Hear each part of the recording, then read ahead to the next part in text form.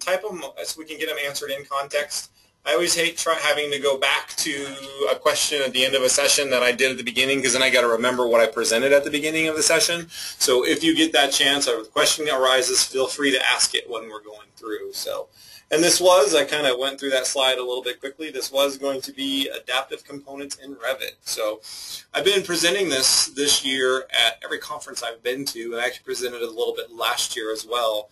And I know a lot of us see people present on adaptive components, so my take on this has been for the last year and a half is everyday uses of adaptive components. So it's not just the adaptive components and what are you doing with them, but how can we use these in an everyday environment.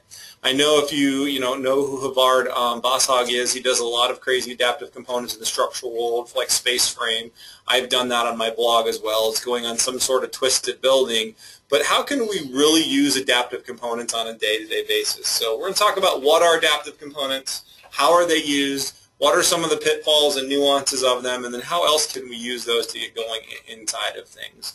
So to follow up with this, and that is my last PowerPoint slide, so we're done with that.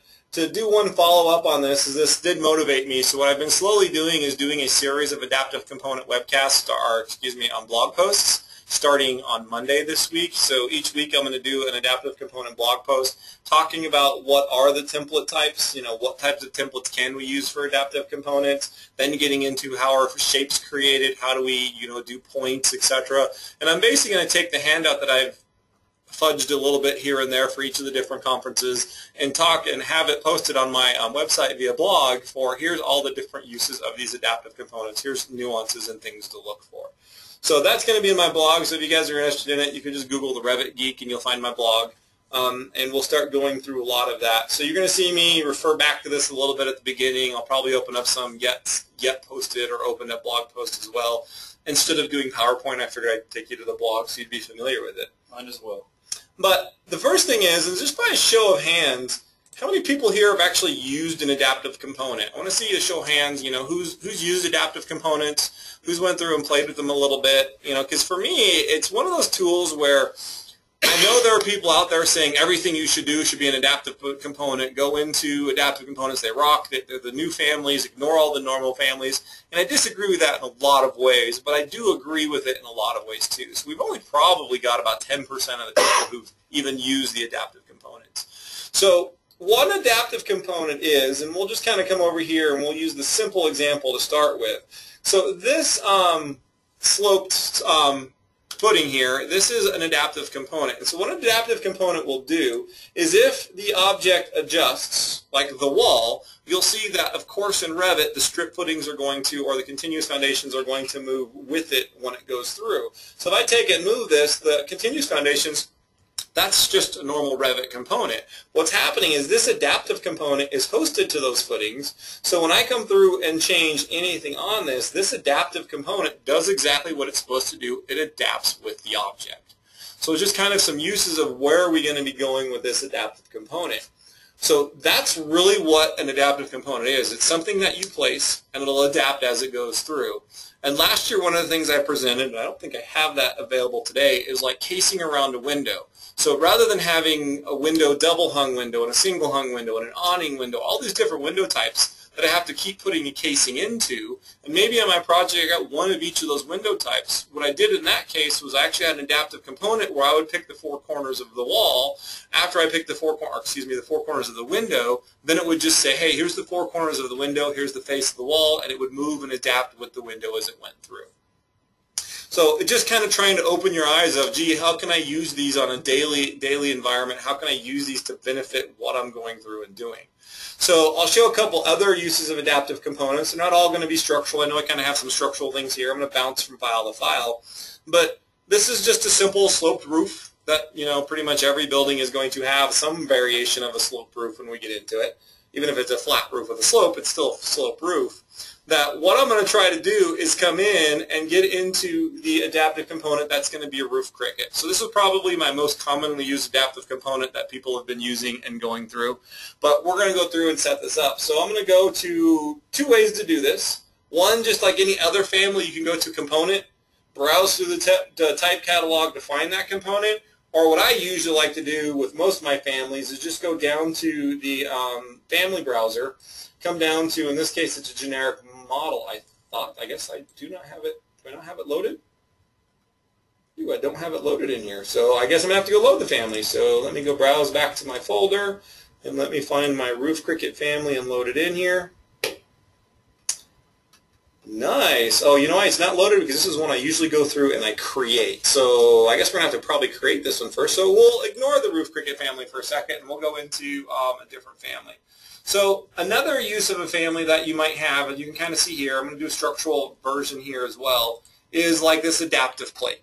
So I've got a plate, and I want this plate to obviously figure out what is the angle of this beam, what's going on with it, and trying to figure out this compound angle, not impossible, but probably difficult to do.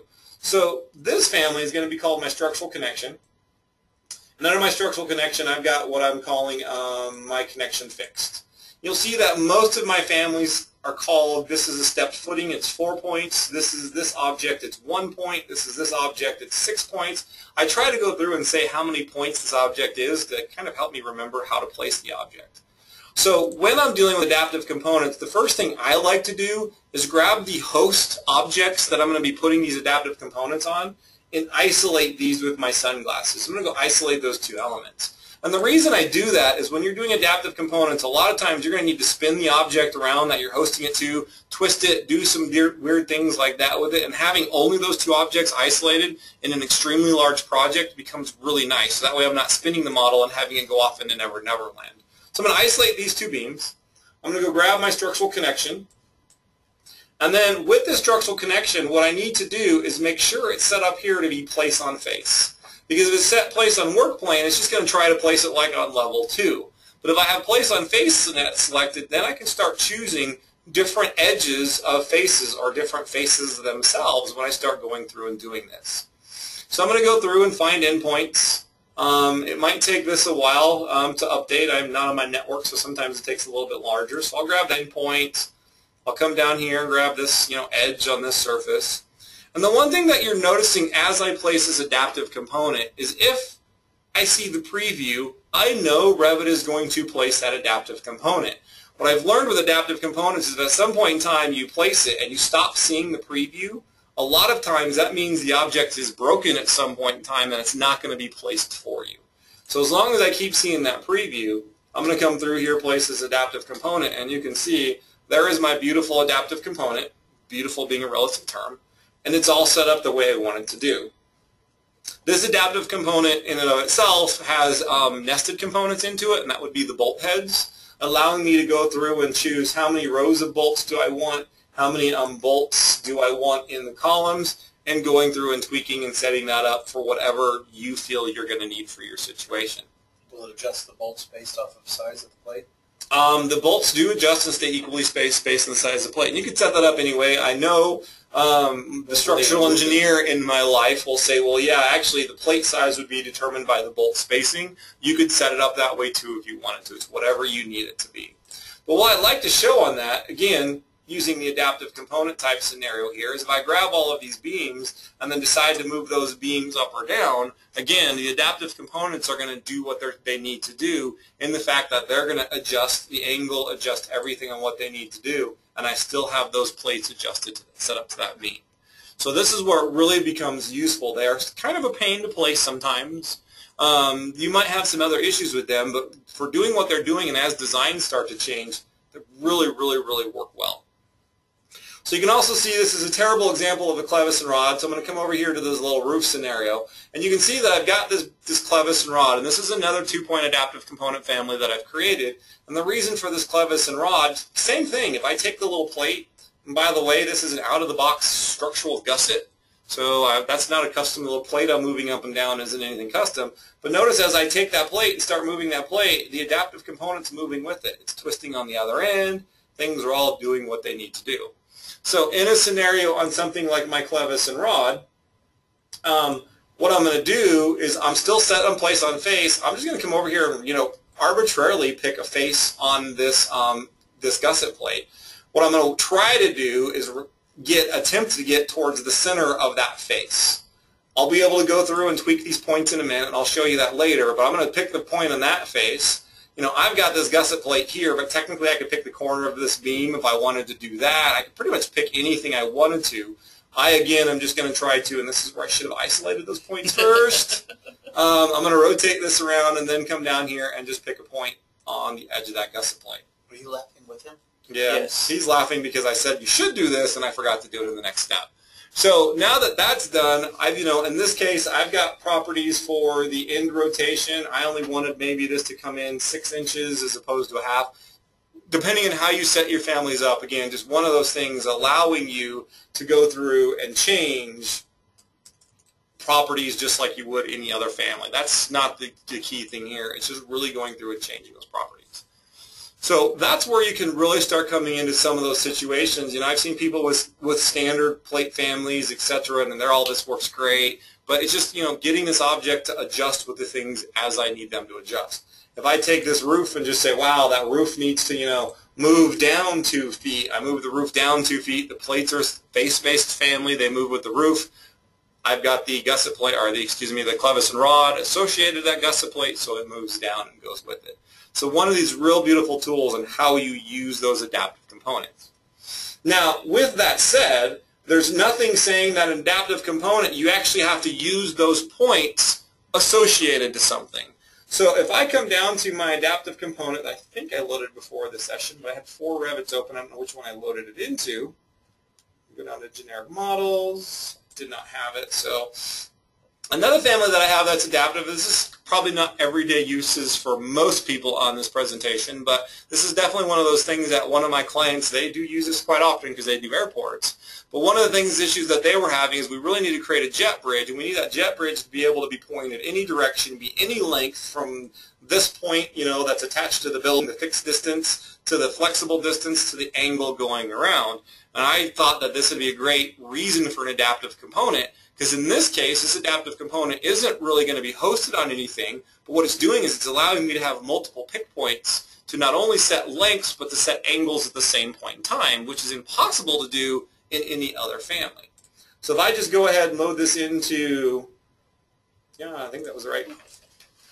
So if I just go ahead and load this into this project, what I can do is go place the component. I knew it was in here already. What kind of family was that? Let's go component. We'll see if we can find it. Clevis and rod. Did I miss it? There it is, jet bridge. So I'm going to go place this jet bridge. Now in this case, I don't want it to be hosted to any particular face of an object. What I want this to do is just be placed on a work plane. So I'm just going to say place it on work plane. I'm going to place it on level 1. And if we're pretending like there was a building here, I'm not going to interrupt that building. I could just pick an edge to place it. Wait for Revit to think. I don't know why it's taking it a second here. Okay. Is it live or is it Memorex? It's live because it's freaking out on me. I'm going to escape. There we go. It was working. So let's try that again. I don't know what was going on. Try that one more time. So I'm going to pick a component. I'm going to pick a place for the first point. Then I can pick a point for the second point. And again, if you had some lines in the plan, you could adjust it with lines. And then where I want the third point to be. And then this last point, you're going to see, even though I'm placing it randomly out here, this isn't going to be the length. This point out here is only controlling the angle of that last scenario of where that should be going towards the plane. So you'll see that if I come back here and grab this adaptive component, I can see the 4 points I picked when I'm highlighting it. And if I come over here and just select the point, I can then drag this point around and really start to change. You could see that, hey, if the plane pulled up over here, more than likely it would be at an angle over here. We can start getting that to adjust around. So it's one of those beautiful tools that you can just, again, grab those points, move them wherever you need to move them, and start to see how this thing adjusts going through it. And this isn't hosted. It's just the fact that I wanted a multiple pick point family to allow me to adjust for angles. Then, of course, if we go back into the 3D view of that project, too many projects open. That was the right one. If we come back into the 3D view of this project, I also then gave myself the capability to have a height at 0.3. So I come over here and say, the height at 0.3 needed to be 12 feet. And I type in 12, and that's just going to move that up and down. And you'll see all that is in relationship to the other adaptive point. So that's really some of the, scenarios and where you can use adaptive points, what's going to be going on with these, try to get you thinking outside the box of, hey, it doesn't have to be a panel on a crazy, twisted, weird mass that everybody presents. It can be used for more day-to-day environments that you might be using in your office. So how are these adaptive components created? Well, the one that I always like to start with is, in my mind, a fairly simple adaptive component, and that's my roof cricket family. So I'm going to go ahead and start with a new family. And what you will see on this week's blog post is what templates do I have when I start doing adaptive components. Well, one of the templates you're going to have is curtain panel pattern based. You're going to have generic model pattern based, as well as generic model adaptive, so depending on what you're looking for. So I'm just going to start this one off with a generic model pattern based. And there's really not a huge difference between generic model pattern based and adaptive, except for the fact that if you start with a generic model pattern based, you aren't allowed to add additional adaptive points. So you're constrained by the grid system you choose and how many adaptive points you want. So if I wanted, something that was going to be square, which I did, this is one of the best ways to start, because I don't have to think about coming in here and changing the adaptive components or adding the 4 points and going through and setting them up. I just start with this template. Because even though it's called pattern-based, it still is an adaptive component family where I can randomly pick those 4 points. So when you get into any adaptive component family, you start making points, you're going to see that I've got point 1, and if I select this, it's point 2, point 3, point 4. So you've got those 4 adaptive points. You'll also see that when you're looking at those points, they all have basically 3 work planes. Their X, their Y, and their Z work plane. We can use those work points or those work planes to associate other things to it. So with that said, I'm going to come in here and I want to host a work point on the horizontal plane of level 2.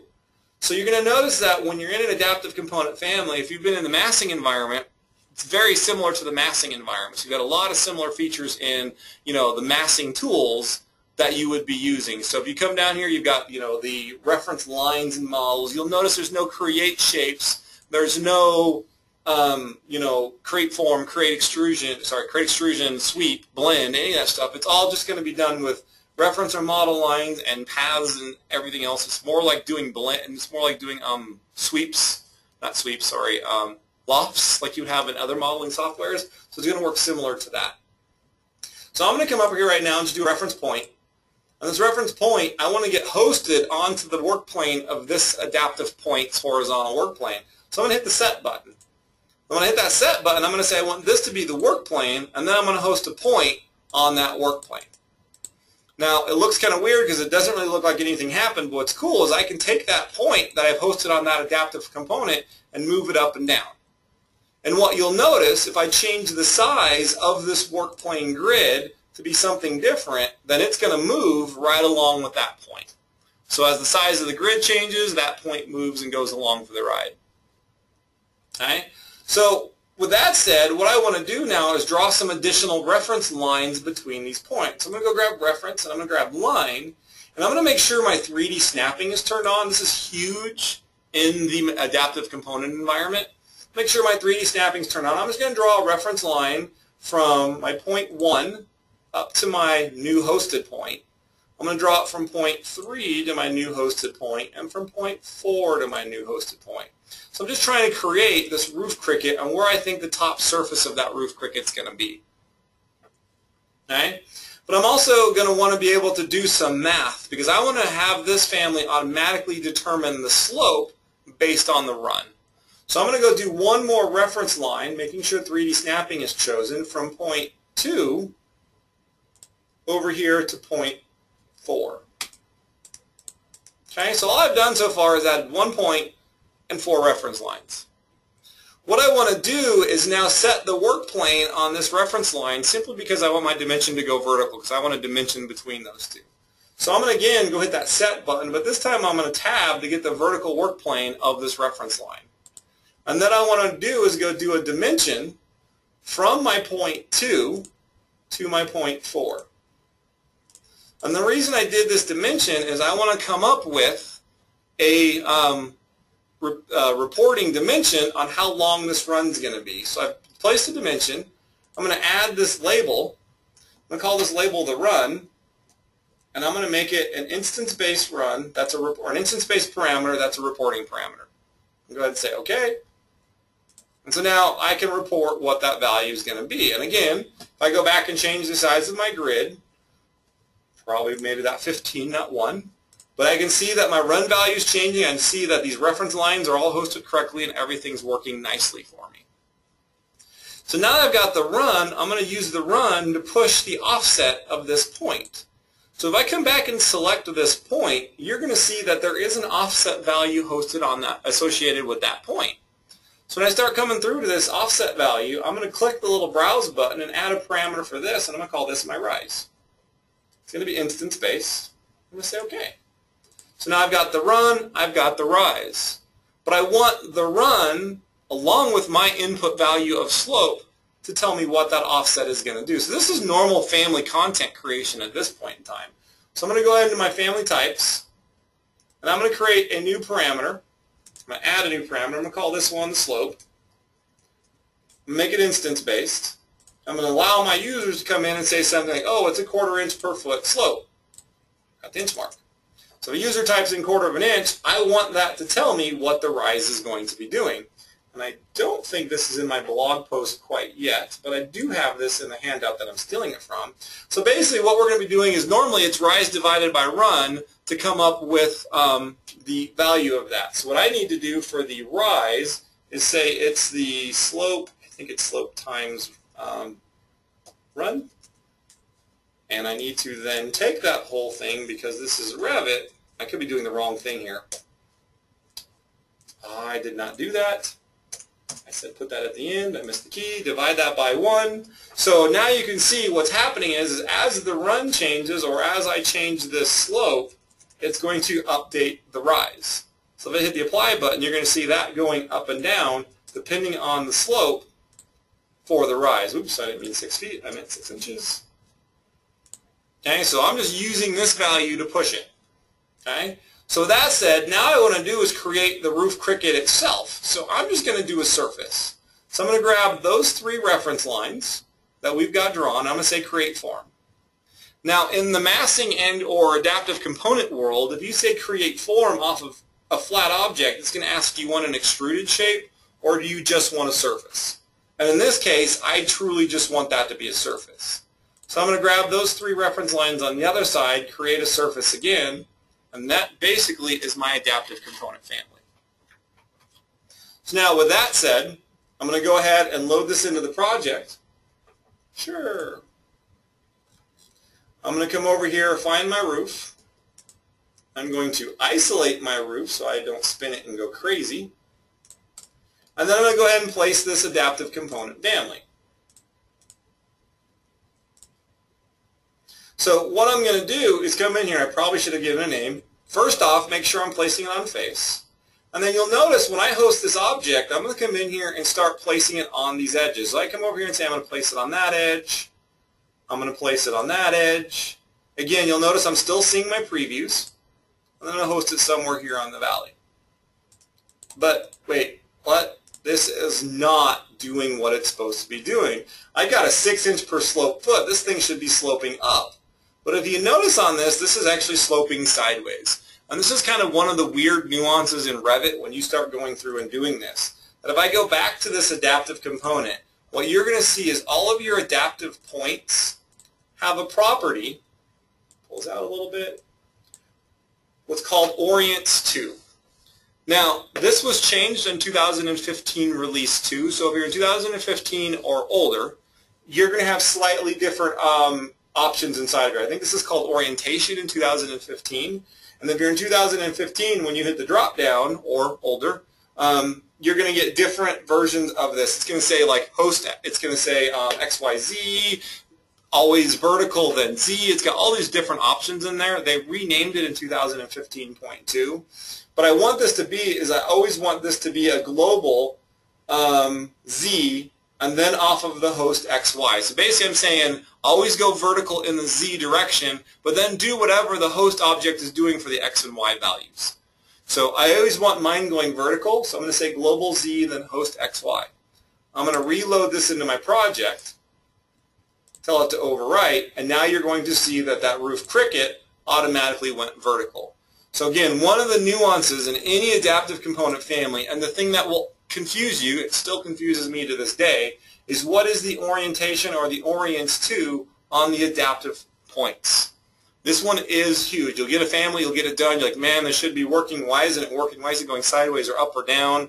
And you'll notice that you'll probably have to change the orients to on each one of those adaptive points. And it is technically each adaptive point you've got to change it on. I've accidentally missed one and only changed it on 3 of the 4, and the family broke every time I tried using it. So just be careful when you're looking at that when you go through and set that up. So now, the other thing that's really cool about adaptive components is you'll notice that, hey, I've got this roof. I don't even know how wide this roof is. Let's just see how wide it is real quick. So it's 20 feet. So I've got this roof at 20 feet. I really wanted this to be the same 10-foot distance from the end that I am from the edge. If I select the adaptive point, not the Cricut itself, you can select the Cricut, but then you've got a tab to get to that adaptive point. But if I grab that adaptive point, it's got a whole bunch of properties associated to it as well. So now what I can go through and do is say, okay, I want to change this location. By default, the measurement type comes up as a normalized curve parameter. And in my blog post, or if you've been in any of my sessions, it's actually defined in there. So my blog post, I think in next week or two, it's going to define what all of this means. But when I start saying it's normalized curve parameter, it's basically a ratio between 0 and 1. So if I go change that to 0.2, you can see that's moving this back, but it's still maintaining its relationship to that valley, which is the host in this case. But I don't want to have a normalized curve parameter. I want to be able to determine how far away from the edge is that. I want it at 10 feet away. So I can come in here and say, give me a segment length, type in any segment length I want, and have that value start updating to that segment length. Then if I go back and grab the roof and see what is my slope of the roof, well, that roof is a 1/4 inch per foot slope. I'm just going to come in here, grab this, and say I should be 1/4 inch, and boom, I've now created a roof Cricut which is flat at this edge, but then is sloping accordingly to make up the difference. So this is one thing that I completely love about what's going on with this roof Cricut family is I've now got this being flat, setting up what's going on. But what happens if that roof changes? So maybe I've decided I want to come in here and grab this roof, and this side isn't going to be 1/2 inch like the other ones were. I want this side to be 1/4 inch. Oh, sweet. Revit rounding. Anybody ever seen that? It must have screwed up and they're screwed around this project. Let me try that again. So if I grab this point, it says 1/2 inch, but if I click on it, it says 1/4, or in the properties, it says 1/4. If anybody's ever been frustrated with that, the out-of-the-box template, the slope rounds to the nearest 1/2 inch. I have no idea why that would be set up as a default, but I'm going to go change that. So this one's 1/4 inch. This one's 1/4 inch. I want to make one of those 1/2 inch, right? Which is going to shift my valley line. I'm going to finish the roof. Did I miss it? Try that again. I might have missed it. I forgot to hit enter. So that's 1/4. That's 1/4. I forgot to hit enter. We'll make this one 1/2 inch. We'll finish the roof. The valley line moves, and check what happens to that Cricut. It moved the valley right along with it. Okay, so this is one of the beautiful tools that you have in your repertoire now, is you can use these adaptive components to go through and do what's going on. Now the other problem you're going to have with this, and sometimes it'll break when you go to place these objects, I'm just going to spin this roof around to the other side, is a lot of times when you're placing adaptive component families, you're going to think you're picking on the right endpoint, but you might miss it. So what I always like to say, and I'm going to see if I got it right on these, I probably did because I was really paying attention. If I go change something on this normalized curve parameter, is it going to move that direction or is it going to move this direction? The one thing about when placing adaptive components is you really got to pay attention to the face you're picking it on. And certain adaptive components, if you don't pick the correct face, they can break on you. And this is, again, another one of those huge nuances of adaptive component families. So a lot of times when I go place these components, rather than trying to get the endpoint, I'll come over here to this edge and just randomly pick it. And then rather than trying to pick the endpoint of this valley, I'll randomly pick there, and I'm not picking the exact edge of these objects all the time. I'm just, getting close. And the reason I'm getting close is now what I can do is grab that adaptive component point, come over here and say, well, that should have been 0, not 0.8. Let me come over to this one and say, gee, this one should have been 1. Again, it's a value between 0 and 1, not 0.9. Grab this point here and say probably should have been 1 as well. So I'm using that to make sure I've got it set to the appropriate host. So if you're not sure about it and you're first starting to use this, that becomes a really big tip. Where that will really come into play, I come in here and zoom around to this. Actually, I'm just going to isolate these 3 things to start with. Isolate elements. So where that really is going to come into play when you're looking at something like this structural footing, when I'm placing it, I need to make sure I'm picking these ends, I believe, as well as the end over here. You can also see that I've got this. It's got point 1, 2, 3, and 4. So again, I'm just going to delete this and go place this one again. So it's very similar when I come in here to this. What am I going to be doing with this? I've got my step footing. And I'm going to come down here, and I'm paying attention not to get to that end point, because notice how when I hover right there, the view I get.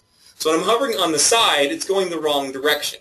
When I hover over this endpoint of this object, trying to move slightly, it's going the right direction. So again, picking on the wrong face can try to make Revit go, oh no, this isn't going to work. So a lot of times, maybe you just want to pick this edge right here. Right? So rather than trying to hover over the end and I'm barely moving my mouse to get it to change, maybe you just want to pick like right here and get it to go. So just play with it as you're doing these adaptive components, but also, as you're troubleshooting them, you could be saying, man, this family isn't going to work. And you place it 4 times and it doesn't work. Then all of a sudden the 5th time it does work when you place it. Most of the time that's simply because you didn't choose the right face. So now as you can see, I place that adaptive component. I pick those points. I go back to reset everything, and maybe I'll just stretch this wall up or down. Boom.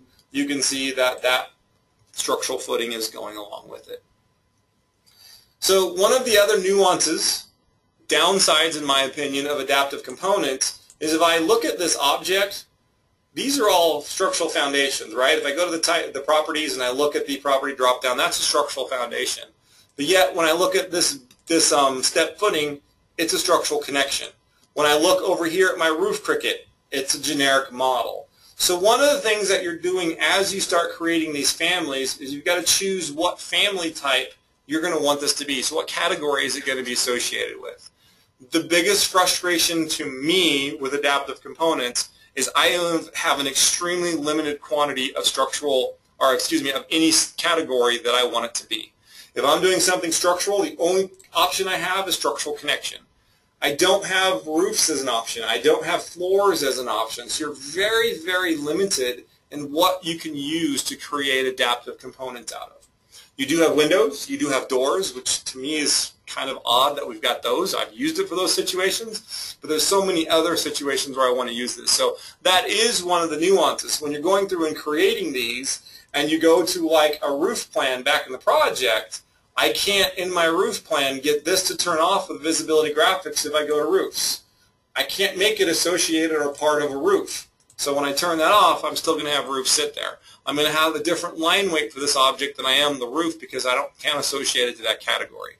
So also be aware of that you're very limited in what your categories can be for your adaptive components. So if you're trying to do a schedule of foundations and you really wanted to schedule your step foundations, you're not going to be able to schedule this as a foundation.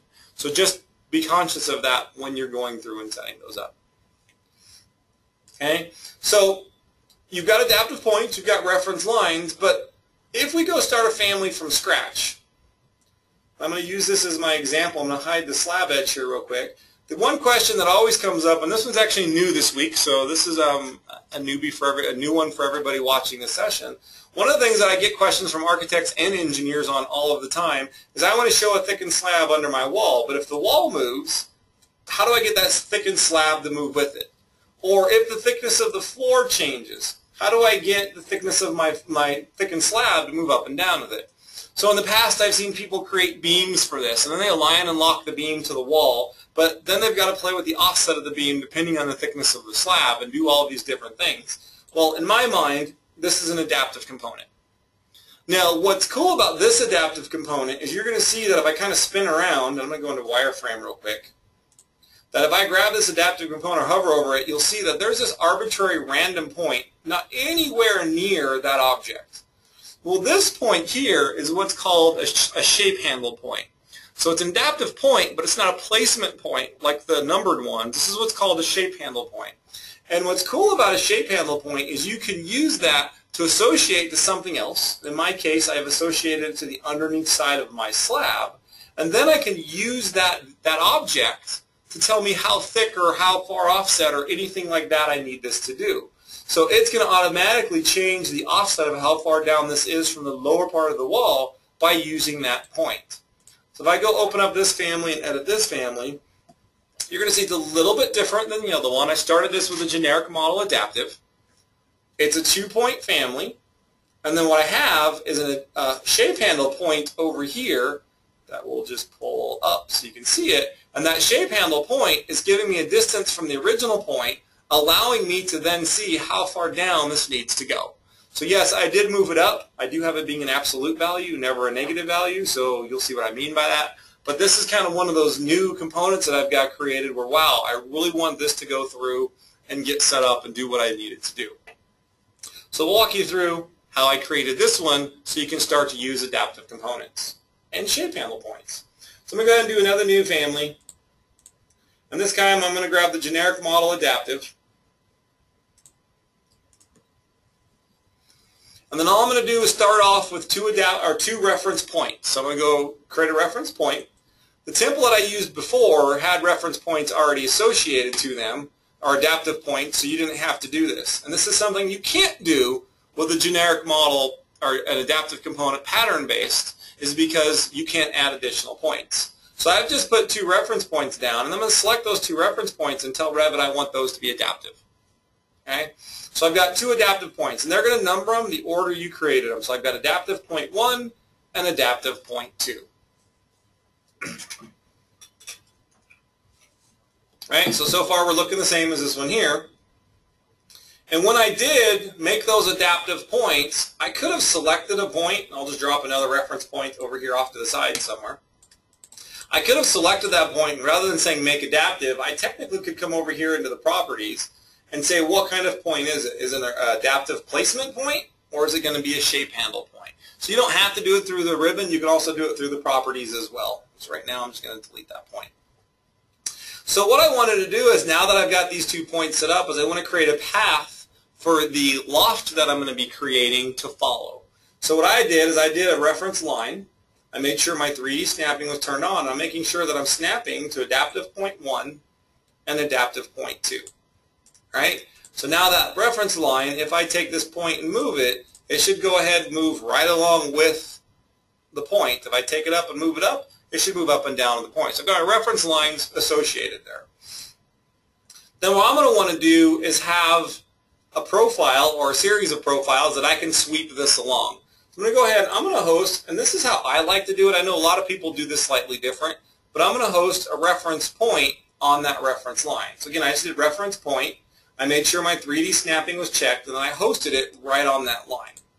Similar to what I showed you in the project environment with the roof cricket, I have the same measurement types and normalized curve parameters. So if I want to move this up and down the line, I can move it up and down the line by changing the curve parameter value. I can give it a segment length, etc., etc. I can do whatever I wanted to do to get this set up. So a question just came in on, that's great, but all of your reference planes on your adaptive points are the same color. How do you really know what they are, which way is up? You don't. That's been a comment that I've made, which would be great if I knew the Z-planes were one color. If you select it, you can tell by the gizmo that comes up when you select it. So it's showing you blue, which is going to be your Z value, red, which is your X, and Y, which is your, green, which is your Y. So if you select it, the gizmo does show you what's going on, but I'm not going to get that on a point that is hosted. I'm only going to get that on placement points off to the side. Couldn't drop something in there that would leave those colors on there until you were done? You could host something on it to give yourself colors. So unhosted points will give the same thing for you, knowing there's 3 work planes, but hosted points, they just don't show you that gizmo because they're only allowed to move inside of it. The other thing about that on any point is you notice that when I select this point, it's showing me, since it's hosted, only the 1 work plane. And if I come over here and grab this one, it doesn't show me any of them. There are properties on those planes. So if I come over here and it says show reference planes, it says never on that one. I can say when selected, it'll then show those to me, or I can come up here and say always show them. So even though this is just a standard point, it's not adaptive, I can make it always show me the reference planes associated to it if I want to. And that's also true of any reference point. So this one was automatically hosted. It set it up to be when selected, but I could say always show me the reference planes associated to that.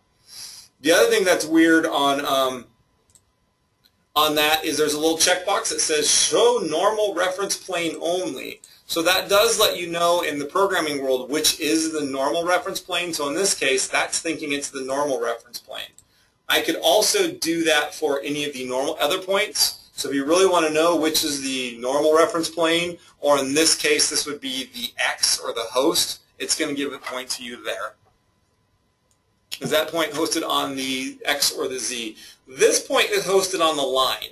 So this point here is going to move with wherever that line goes. So it's perpendicular to the line that it's hosted to. So if I have that hosted on the line, so that normal point is perpendicular to the host object. So it's not hosted on X or Z per se. The point is hosted on the line. Depending on what happens to that line is where that point's going to go. Okay, so the other thing that anybody who's ever taken anything from me understands is I like to label everything. One thing I love about points is you can also give the points a name. So I can come up over here and say this is the center line of the path. I can give all of these points names because if we go back and look at my family, I like to use points. I'm going to hide this extrusion for a second. I like to use a lot of points and to know that, hey, this point, its host is the center line of the path or whatever it's going to be. If I grab this point is is hosted by the haunch CL. Well, which point's the haunch CL? Well, that's the center line of this haunch. So I like to go through and name all of my points. So when I'm looking at points going, how is this point related to another point, they go through and give me setup for anything on that. So another question came up is for foundations, you could add the kern points. I don't really know what that means because I'm not a structural engineer, so I don't know what a kern point is. But I'm assuming yes. So for me, this is kind of how I go through and get this set up when I'm doing that. So I'm going to go back to my family. So what I did is I hosted a point on this point that would allow me to move it down. So I'm going to go do a reference point. I'm going to set the work plane. And I'm not to set the work plane to the normal of that point. I'm going to tab until I get to, okay, that's just weird, showing the point always. I'm going to say when selected and not only show me the normalized. Okay. So I'm going to come up here and do a reference point. I'm going to tab on this point to get its, what I'm going to call Z reference plane on this case. I'm going to host it there and then pick that host. You are going to see this a lot if you go about it my approach and the fact that I get this, hey, they're identical points in the same place. I'm okay with that because what I'm going to do is take this now point that's nested on the point and just play with the offset value to move it up or move it down. So you can see I play with the offset value, it moves it down. So I'm going to go ahead and offset this and I'm going to say, you know, this parameter is going to need to be something similar to however that thick of that slab is. So the central area of a horizontal section of a wall, column, etc., within which the resultant force of compressive loads must pass through. So yes, you could do a kern point because this is going to be hosted to the center of the wall, and that point right there is technically the center of the wall. I knew that off the top of my head. Yeah, right. Chris is over here Googling that for me, John. So I knew it was something to do with like center of mass or something like that. So yeah, technically you could do something like that if you needed to. So I've got this point, right? Positive is down. It depends on how that point is set up. So if I wanted positive to be up, then what I would do is rotate my point 180 degrees. So this is a little tip that I have. I'm going to make sure I add this to my blog. I forgot to put this in my handout for the last few conferences, is you can rotate any of your points. So if it's going the wrong direction from what you think you wanted it going, I can just go back here and say that's 0 and now positive is down.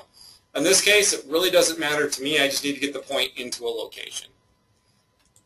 So what I like to do is host points on points on points. The other thing that could happen, and this is one of the nuances, is you could bring in a generic model as a profile. So one thing you're going to find out about masking or adaptive components is you cannot use a profile family inside of here. However, you can go create a generic model family, use model lines in that generic model family, and create it like you would a profile, add parameters, etc. You can do it that way. Sometimes I do it that way. Sometimes I don't. The day I created this week, I was in a mood for just doing points. So all I'm going to do, and normally I would label all these points, so I'm just going to start getting into hosting points on points. And in this case, I'm hosting 2 points inside of there. Then I can play with the offset value here on 1 point, play with the offset value over here, doing a negative distance on this point, right? So I've got those points as we rotate around, hosted. If I take this point and change its value, right, you'll start to see that the things are moving for me. Okay. Then I can start going through and doing reference lines. I'll do a reference line from this point to this point. Then I'm going to host a reference point on this point to this point. Then I'll host another reference point. You can just start going through, and what you'll see is I'm just hosting points on points on points. And what you may notice on here, and this is something I always like to point out, I think this was a brilliant thing to do by the programmers. If a point is hosted on a line or a surface, it becomes small. If a point is hosted to another point or free-floating, they are large. So it's really nice for me to start understanding that if I just put a point in here, that I can tell if it's hosted on another point or hosted to a line, and it really lets me just visually see the difference between the two. I kind of wish it's like if it was hosted on a line, it would be one size, if it was hosted on another point, another size, and the free-forming would be a different size or color or something. That would be cool, but in essence, this is all we have. So as you can start to see, I've got this point, I did these points, I start to go in there and give myself a width, I've got a width value for my foundation, and I've got a width half value, so I can go and say, hey, this foundation is going to be 3 feet wide, and then I've got a half width, which just offsets this half the distance. Then I've got a foundation step, and so I'm not going to bore you guys with me placing 500 points as I go through this family. What you can see I did is I hosted this point to that point, and then just what you saw, and then I just parameterized some of this. So if I grab this point here and I go into its offset value, you'll see that I parameterized it to be width half. And I've got a parameter in here called width half negative, so it just takes the width half and negatives it. So what I do, and this is kind of how I work sometimes, not all the time, just depends on the mood I'm in, honestly. I've got the overall slab width, which is 36 inches. Then I came up with a width half, which is just width divided by 2. And then I got a negative width half, which is just half a negative of the width half. And I just kind of start setting some things on that when I go through and get this set up. Hey, here's my width base, here's my whatever you want to do inside of there. So feel free to play with that however you wanted to play with it. That's just kind of how I set up all the points. This point was here, so this point could be hosted on it. And then I connected those points with reference lines. Okay? You'll also notice that there is a little point right here. And this is what I struggled with a lot in the Revit world. I originally did all of this point hosting way back in the day when I did things like this to the reference point 1. And remember when we had this reference point 1, we have the value to say it's going to be set up to the global Z and then the host XY. But the problem with that is it's going to not necessarily be situated perpendicular to the line. It could be set to the host. So what I started finding is when I did all of this stuff down here, hosted to this point, my families kept breaking on me. And what was happening is this was staying perpendicular to the point, not the line. And what I mean by that is if I take this adaptive point over here and rotate it, I'm sure delete that dimension, I don't care for a second. Notice how the nodes, or the planes on this adaptive component, are always X, Y, and Z. They don't rotate as the point rotates. And this was huge when the light bulb went off in my head on this one. That if I hosted to the reference plane on that point, it was always going X and Y to the project, not to the object I was hosting it to. So my workaround to that was to go in and start hosting points on the object and then just moving those points to the end. Because this point is hosted to the reference line, therefore always perpendicular to the reference line. So this is another one of those crazy little nuances. So in a scenario like this, I also created an adaptive point. And that adaptive point I switched to become a shape handle point. So it's a shape handle point. And then I set up a work plane of the vertical grid on my point 1, and I just dimensioned from this point 1's horizontal plane to my shape handle point's horizontal plane, and again, made this a reporting parameter. So that's what makes this move up and down the foundation itself. Okay? So I can do that back in my other little family real quick to kind of show you what I did. I'm going to come in here, and I'm kind of weird. I like these things to line up as I create families. I'm going to go do a reference point. They don't have to. I just like to set these reference planes up. I'm just going to do it on a work plane. Work plane is going to be level 1, and I'm just going to dump this point over. You don't have to do this. I'm just a little OCD about certain things, and I find it makes life easy. So now that I've done that, see, now I played with this. I'm only showing normal. Now that I've done that, what I want to do is take this and make it what's called the shape handle point.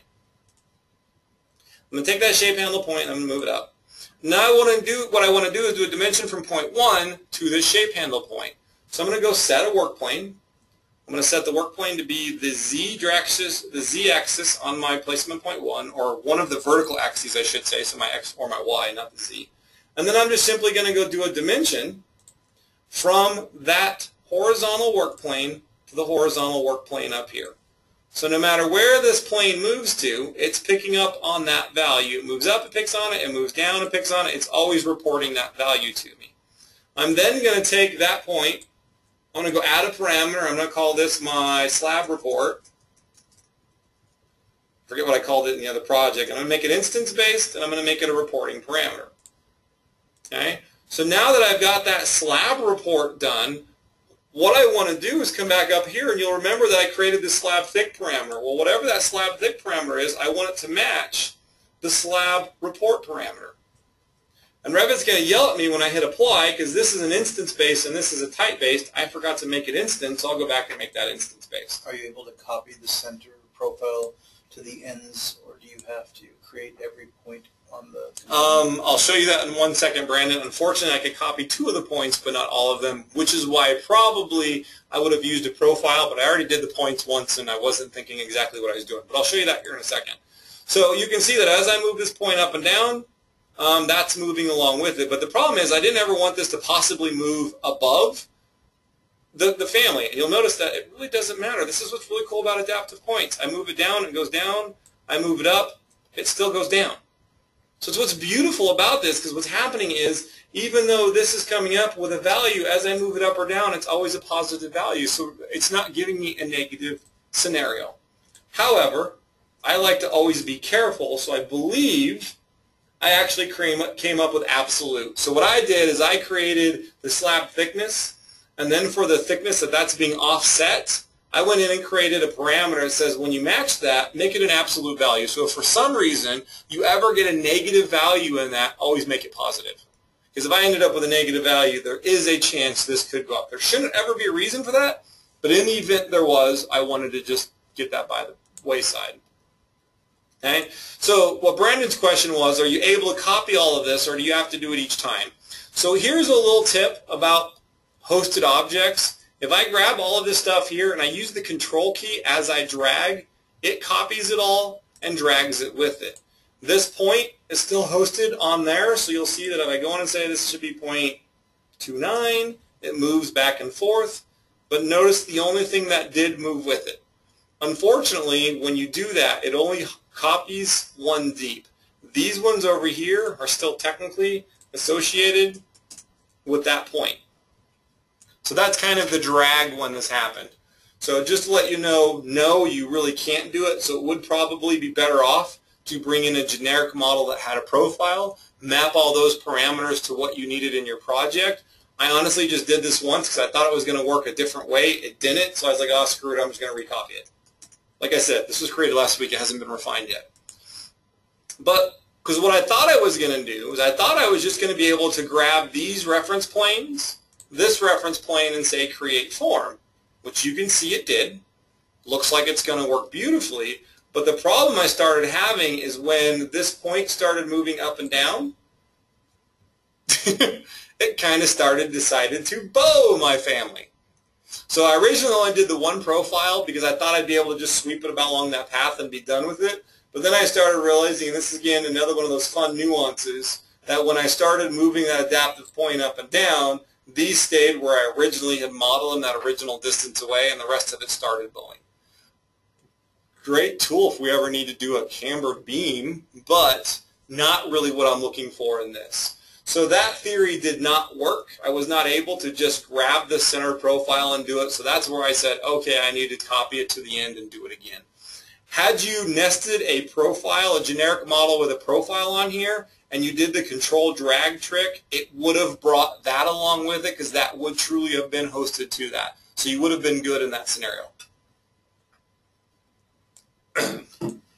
Okay, so we've got that set up. So I'm just going to come in here and delete this real quick. So what I did after that scenario is I then took all three of these extrusions and just said create form. All right, so once I take those three shapes and say create form, I now basically ended up with the same thing. If I truly wanted this to go to the end, be flexed all the way to the end, then what I need to do is come in here and add a parameter for where does this point end up being on the end. So I can come up in here and say end indent or something like that. You know, I could make it instance-based if I wanted to, and I'll say this one is coming from the beginning, and it's at point 01. I'm going to come over here and grab this point and change it to be the end as opposed to the beginning, and then what's cool is I can apply that same parameter to both of them. So I'll apply end indent to that one. I already did it to this one, so we're good. And now if I come back here and start playing with that end indent value, and maybe I'll go make it 0.2, you can see I can move it in equally on both sides. I could have made a start indent and an end indent and get that set up that way, but in this case I could do it as one. And so that's really that family and all I did to create it. So how does that family get placed? Go ahead and delete this. We'll go back into a shaded mode. So when I go to place this family again, what I'm going to do is just isolate my wall. So I've got my wall isolated. And then I'm going to go ahead and place this component. Again, I'm kind of zooming under the wall. I'm going to find the midpoint, and I'm looking for the bottom face of the wall, not the edge face. I'm going to grab the midpoint of that bottom edge. I'm going to pan over here and grab the midpoint of this bottom edge. And boom, that is now associated to the wall. Right? So if I come up here and grab my wall, I move my wall sideways, it's moving right along with it. But you'll also see right now it's pretty much set to the thickness of the level, so it hasn't adjusted itself down. So I'm going to go back and unhide my slab. I'm going to find that shape handle point. I'm going to rotate to the bottom of my slab, and then I'm going to say I want to pick a new host for that shape handle point. When you're picking a new host, you only need to do this if you're picking the underneath side of the slab. If you had a level there, you could just come down here and say, hey, that's going to be associated to level 2, and it's going to have a 0 offset on level 2. Boom, now you can see I'm up here to the height of level 2. This is going to move up and down as the level moves up and down. In this case, I don't want it associated to level 2, so I'm going to pick that point, say pick new host, and I can pick anywhere on this slab. Now, on that, as that slab thickness changes, it might be under the wall, it might be way the heck off to the side, it does not matter. It's just going to be set here, and as my slab thickness changes, it's going to change right along with that slab thickness. So one of the downsides to this tool is I'm going to have to join it to the other structural. These are slab edges. I'm going to have to just use my join command to join this to the slab edge. Boom, it cuts it back. You'll notice since I did it as one slab edge, it did it automatically on the other side. But the downside is since this is technically, oops, wrong level, since this is technically not a structural foundation, part of the reason why I get frustrated, I do not get the dashed lines here. So what I need to do is go into a wireframe, and then I'm going to go to my Modify tab, my View tab. I'm going to say I want to show hidden lines through the slab. I want to see that object hidden. If I go back to hidden lines, then you will see, boom, now I see my dashed lines for that structural foundation. So kind of one of those cool things that there you go, there's another everyday use architecturally and structurally. Got the lines hidden, it adjusts with the wall. Even if I make this wall go to some weird angle, pull the wall over here, it's adjusted, it's there, it's doing what it needs to do.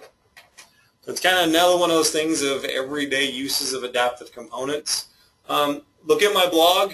We did have one question come up from John. Point can associate the load, and you have a deflection indicator.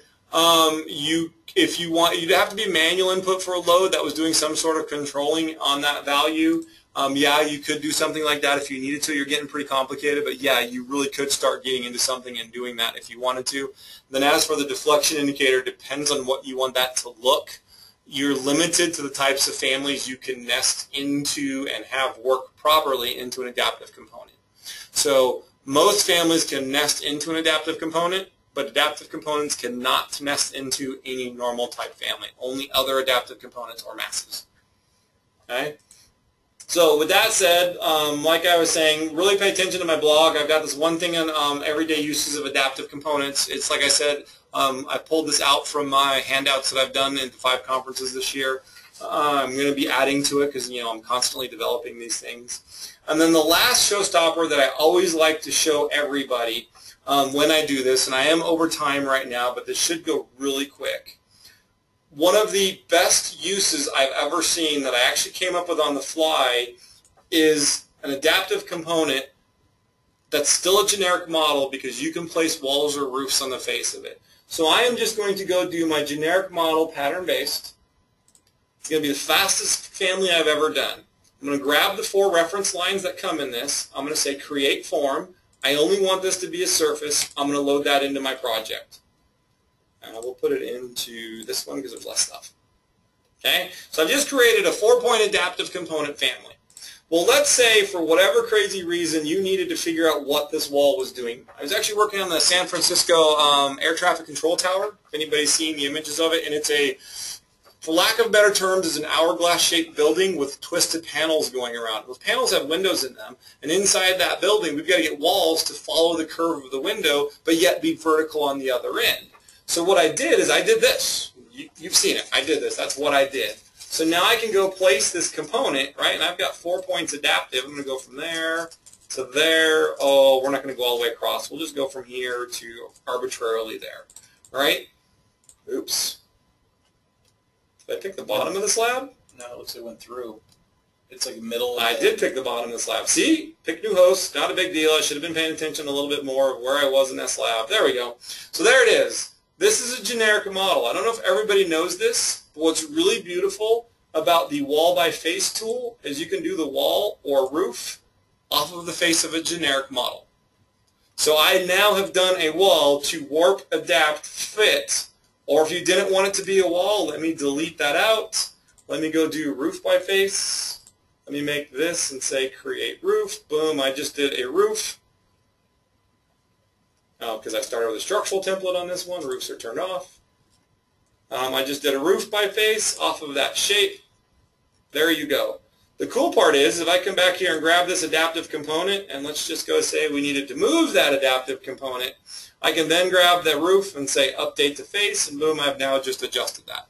So one of those things where you've got some weird shape and you've got to get something on the surface from all these 4 points or 6 points or 7 points or whatever you might need to be doing on there, adaptive component, roof by face, wall by face, boom, there you go, curtain system, you're good to go and you've just set those up. So this was huge when I came up with this scenario going, oh, wow, yeah, we just did this wall that had to go into the curve and be vertical on the other side. I didn't have to do anything crazy. I just did an adaptive component and hosted it. So with that said, I appreciate everybody spending a little bit more than an hour of their time to join us for this webcast. Look at the blog.